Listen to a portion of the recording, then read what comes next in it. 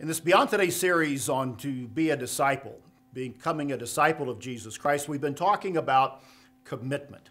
Last time I misspelled the word, so I want to make sure that I get it corrected here right now. But we're still talking about commitment. Last time we talked about Jesus making a statement to someone who came and saying that they would follow him wherever he would go.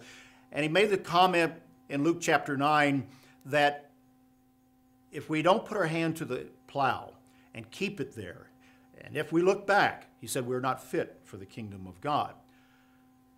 The disciples understood exactly what Jesus meant when he said that. They would have instantly referenced a story from the Old Testament, the story of Elisha following the prophet Elijah in 1 Kings chapter 19. And it's there I want to take us and read the story of Elisha following Elisha, beginning in verse 19 through verse 21. Elijah was a great Old Testament prophet, and prior to his death, he was told by God to begin to train, mentor, disciple someone else, in this case, Elisha.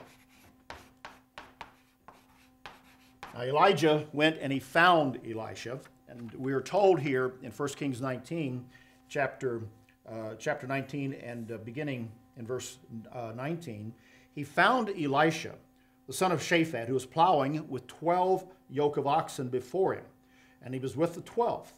And Elijah passed by him and threw his mantle on him. The mantle was his cloak and his coat and is a symbol of his authority as a prophet of God. Elisha, however, was plowing out in the field when Elijah found him.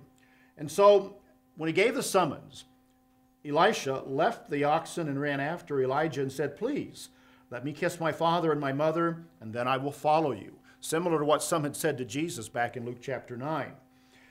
And he said to him, Elijah did, "Go back again, for what have I done to you?" In other words, he was basically telling him, look, you better take this opportunity, come with me now and follow me and burn all your bridges. Make this new commitment, which he did. Elisha turned back in verse 21, and he took a yoke of oxen and slaughtered them, and he boiled their flesh using the oxen's equipment and gave it to the people, and they ate. Then he arose and followed Elijah and became his servant. Elisha became the servant of Elisha, and he stayed with him until the end of Elijah's life. But by taking the oxen, taking the plow that he had, cutting up the plows, and slaughtering the oxen and using the plows to build a fire and cook and eat the meat of the oxen, Elisha was basically burning his bridges with his past life. He now had a new calling, had a new vocation, and that was to be a disciple of Elijah, which, when you read through the rest of the account, Elisha accomplished. There's a lot of lessons from that. But that's where Jesus got the example in Luke chapter 9, which we covered in an earlier daily about this concept of discipling, when he told his disciples who wanted to follow him to put your hand to the plow.